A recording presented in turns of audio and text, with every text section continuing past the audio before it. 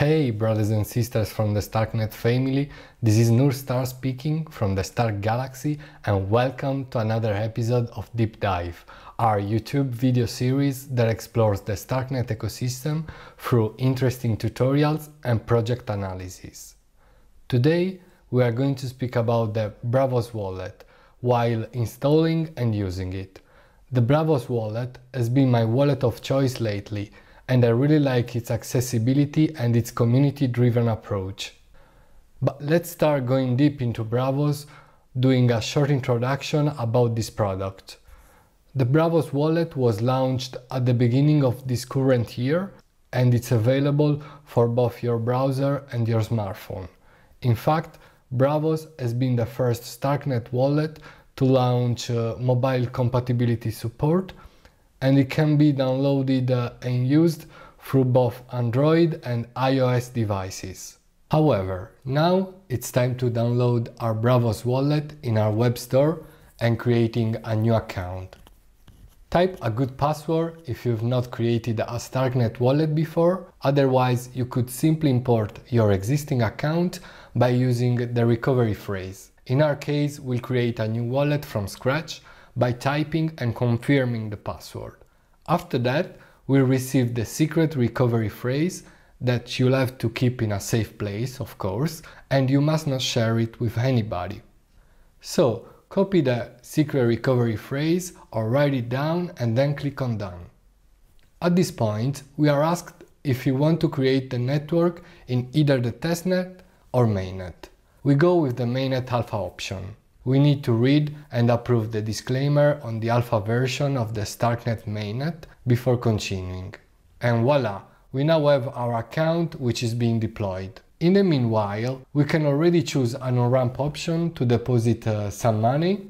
Among the options we have Bansha, a bank on-ramp, Layer Swap, an exchange on-ramp, and then we have the more decentralized options, which are the cross-chain bridge Orbiter Finance on one end and the StarkNet official bridge on the other one. We choose this last option and we get directed to the bridge website.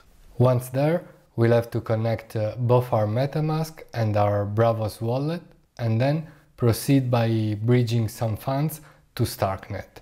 In our case, we are going to bridge 0.1 ETH, select your amount, click on transfer and then approve the transaction on your MetaMask and wait for it to get through.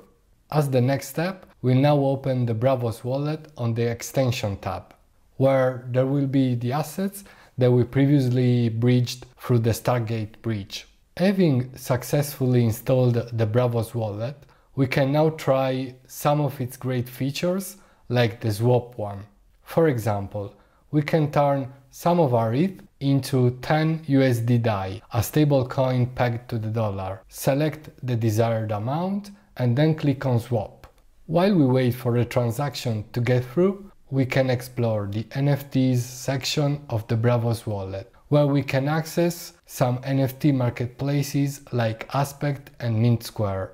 Let's make an example by choosing Aspect and you'll be redirected to the Aspect page. At this point, we can buy an NFT on Aspect. Let's pick a random StarkNet monster and buy it with Braavos after connecting it to Aspect. Now we can come back to our Braavos interface, where first of all we'll swap back our DAI into ETH because I don't want to have highly inflative assets right now, as you can imagine. And after this step, I'd like to show you the nice way how our NFTs will be displayed on the interface.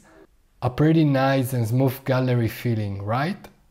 So guys, this deep dive on Braavos is coming to an end. I hope you liked it, and if you've not downloaded the Braavos wallet yet, I'll leave you the right link on the description below.